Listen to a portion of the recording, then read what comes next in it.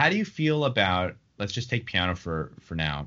Mm-hmm. How do you feel about the level of proficiency on piano and how that and how much of that is necessary depending on the genre? I mean, take, a piece of classical music that, maybe you studied when you were doing more performance, or at Juilliard, compared to creating something for a lo-fi beat.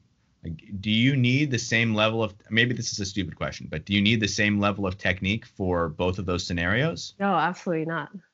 Okay. Yeah.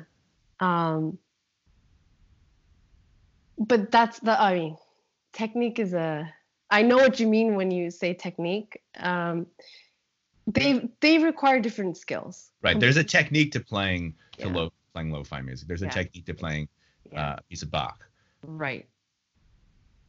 But in terms of actual, let's call it facility at the keyboard, classical music requires a lot of repertoire from classical music.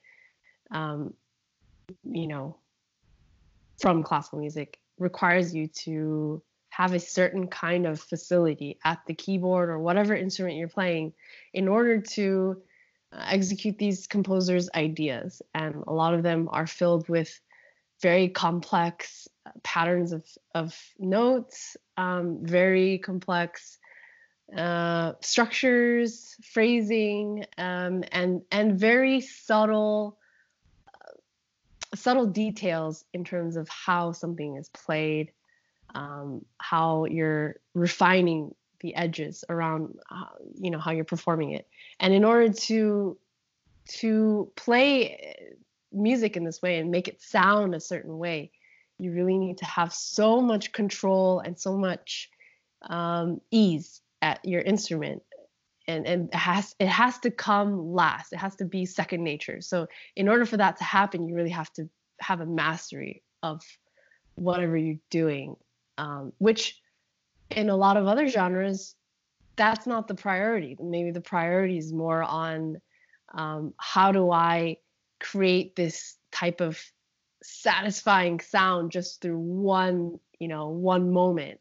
How do I layer these parts? How do I make all these sounds blend nicely together? How can I create something that is incredibly engaging for 3-4 minutes, whatever it is? Yeah, it's a different skill set. Skill set.